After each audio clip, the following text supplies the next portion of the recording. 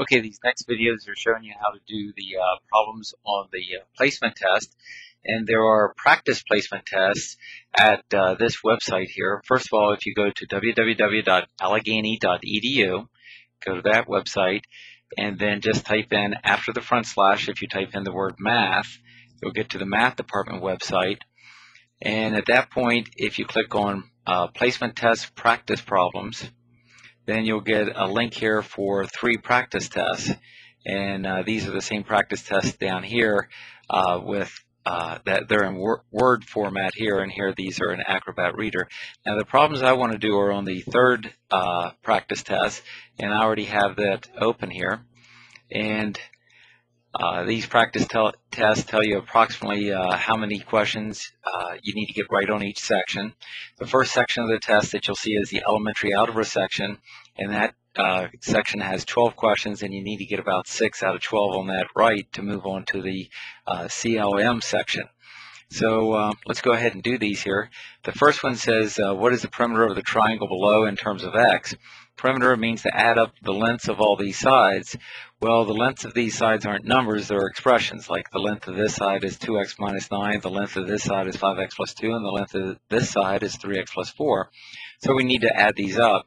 So adding up the like terms, the 2x, the 5x, and the 3x gives us 10x, and adding up the numbers, 4 and 2 is 6, and 6 minus 9 is negative 3. So we get 10x minus 3, and so the right answer to this problem is B. Let's go on to problem 2, and on problem 2 it says which is equivalent to this right here. So in other words, we're going to need to solve this inequality for t. So I have the problem written down here. Negative 3t minus 9 is greater than 5t plus 7. Now the first thing you might want to do is get all your t's on one side, and it wouldn't matter if I subtracted the 5t from each side from here and here, but that would give me a negative 8t if I did that, and that's fine. But I'm going to go ahead and add 3t to both sides to keep my coefficient in front of the t positive.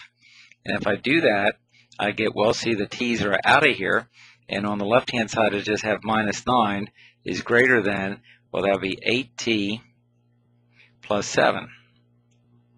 That's a t right there. Now, I need to get all my numbers on the other side, so I'm going to subtract 7 from both sides.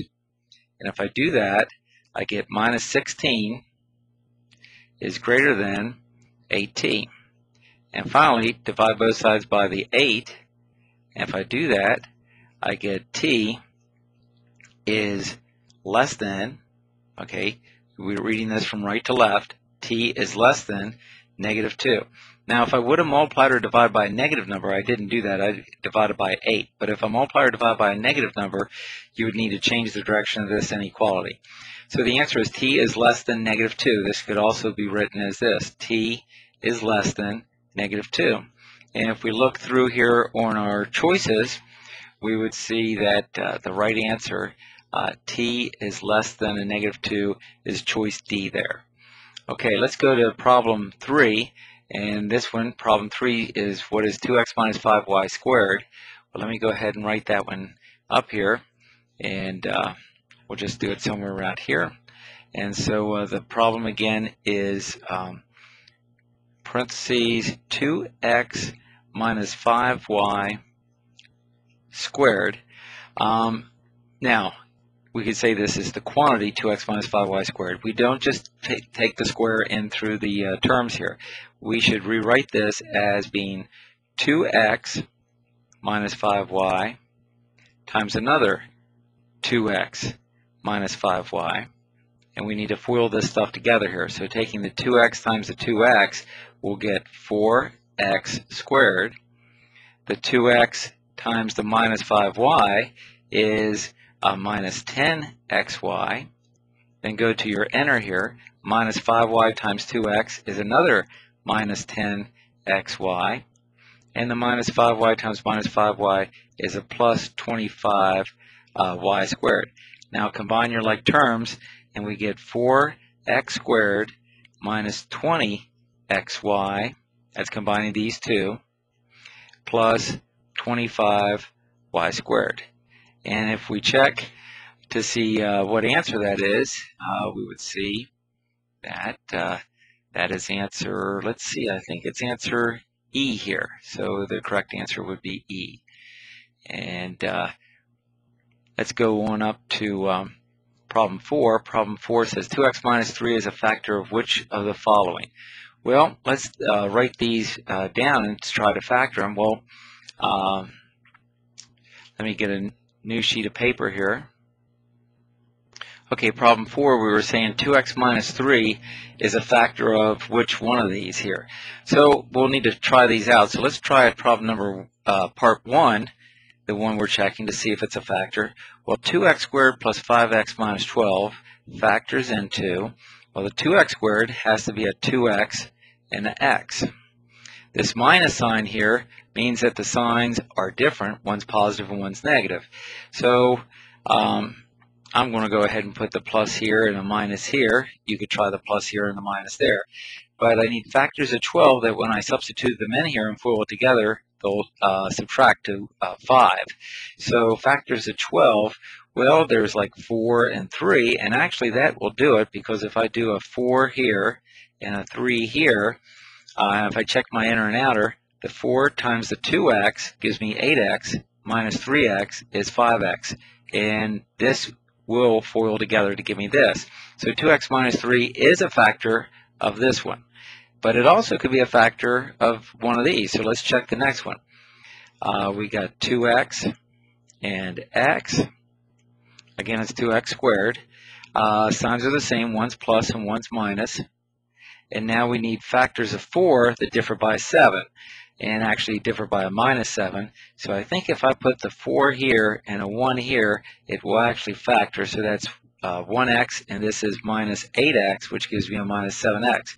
But 2x minus 3 is not a factor here on this one, so no.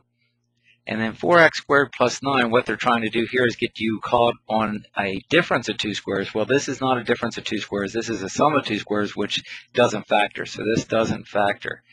See, if it would have been 4x squared minus 9, that's a difference of 2 squares, which would have factored into 2x plus 3, 2x minus 3, but this one here doesn't factor. So the only one that factors, and it has a factor of 2x minus 3, is the first one. Now, when you look at the choices on this problem, it says only 1, only 2, only 3, and so on. Well, it's only 1. This one right here, okay, only choice 1, okay, is the only one that has that factor.